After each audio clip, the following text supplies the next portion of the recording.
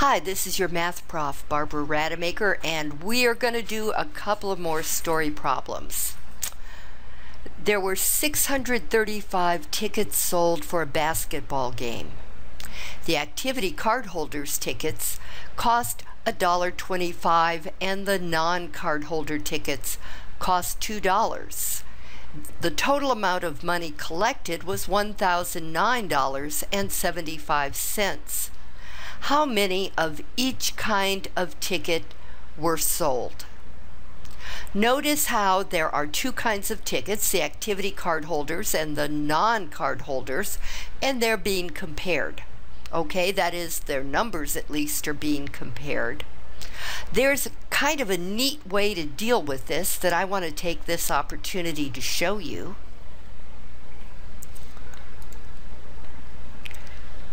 Okay, here we go. I have found it very helpful sometimes to draw a box and make it into a spreadsheet that has 3 rows and 4 columns.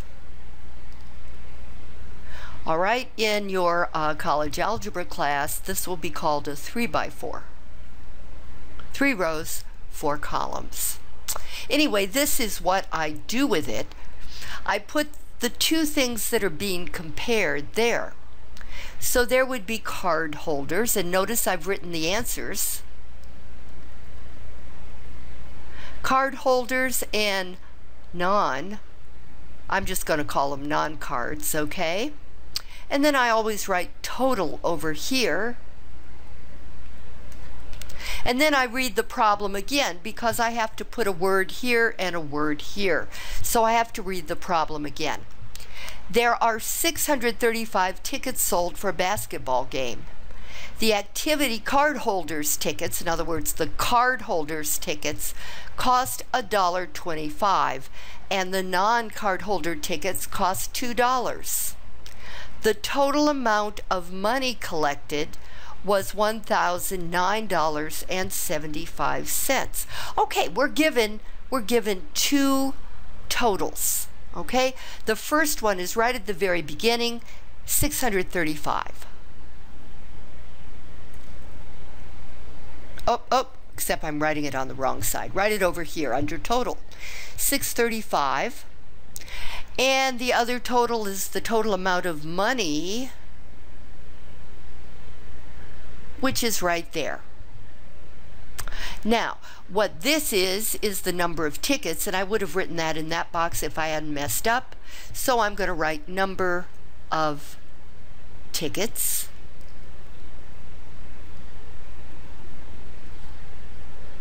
And down here, I'm going to write money or total amount of money or something like that.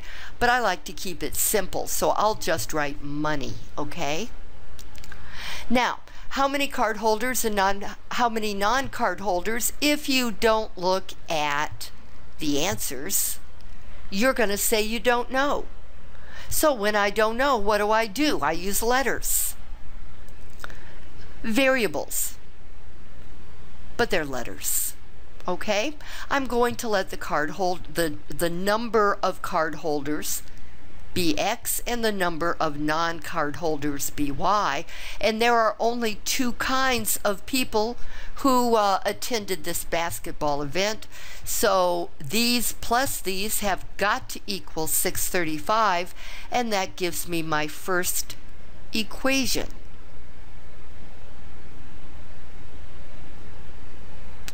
Now, to come up with the second line, what you want to do is say, what was the total amount of money that the card holders, the total amount of this money that the card holders are responsible for, and what is the total amount of this amount of money that the non-card holders are responsible for? I don't know that either, but there is something I do know. I do know that the cardholders' tickets cost $1.25 each one. So the total amount of money they're responsible for is $1.25 times X. That's the total amount of money from these people right here. The total amount of money from the non-card holders, since their tickets cost $2 each, would be 2y. And so this total plus this total add up to the total amount of money. So 1.25x plus 2y equals 1,009.75. And now I have my two equations. And that box, this box right here or spreadsheet, this helps me a lot, because notice that it's like you just put the information in and the equations just kind of fall out of it. I always kind of liked that.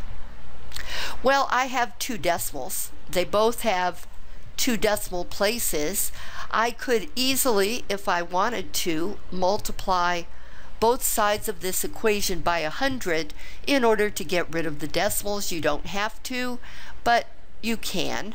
So now my line 1, my first equation would be x plus y equals 635, and the next equation would be 125x plus 200 y equals 1,00975.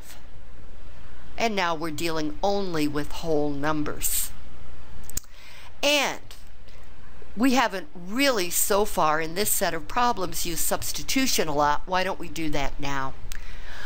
We're being asked for both the card holders and the non-card holders how many of each kind of ticket were sold. So it doesn't really matter how I do this. So why don't I solve for x and say x equals, see, what are they asking for first? The card holders. And what are the card holders? They're x.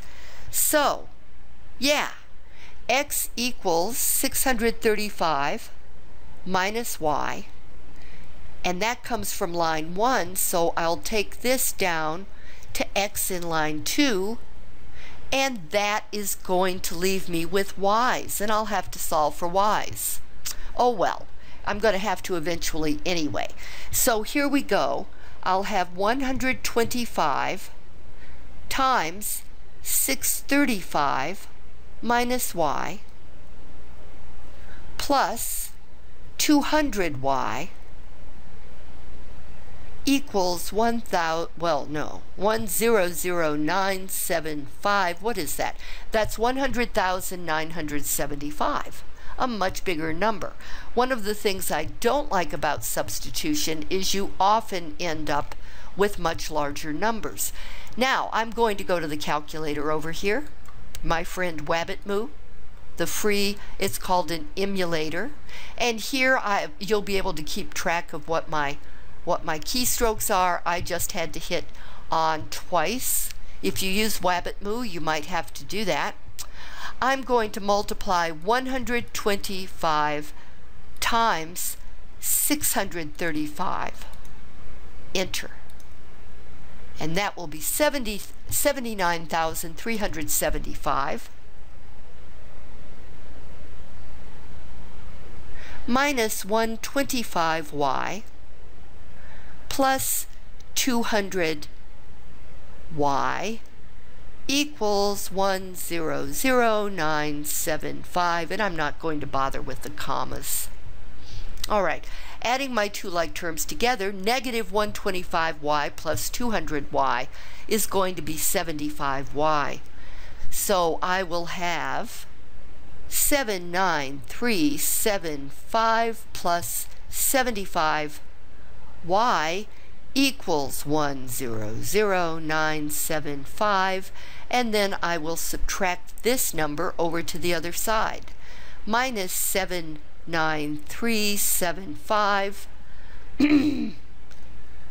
minus 79, let's see, the 375 goes here, and the 79 would go here.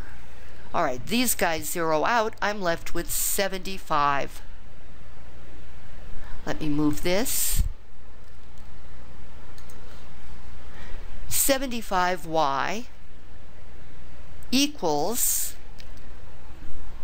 let's put that in the calculator. We're going to put 100,975. I'll make the other thing come back in a minute. Minus 79,375. Enter, and I get 21,600. Now let me make the actual question come back. Whoop, wrong one. I may have made it go away. Oh well, we're going to do this anyway.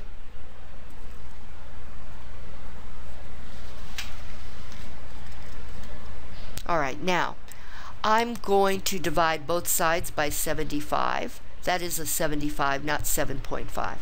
75, but divide both sides by 75, which will get me y by itself. And I will divide 21,600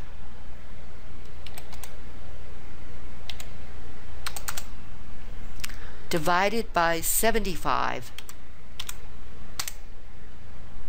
and I get 288. Now, I have found it very convenient over the years to go back to where I've defined y.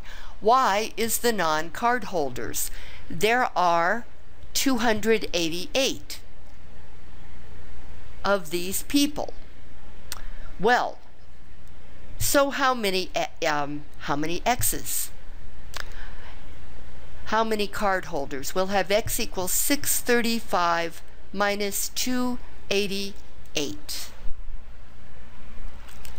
Okay, 635 minus 288. And that will be 347, and I remember that those are the correct answers. So 347.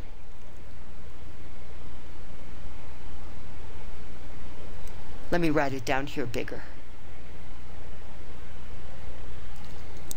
So when you answer the question, if this particular question, we're on the homework for you, because you'll have this question but with different numbers, you would answer that the card, if this were the question you had, you would say that there are 347 card holders and 288 non-card holders. Okay? All right, I'll talk to you later.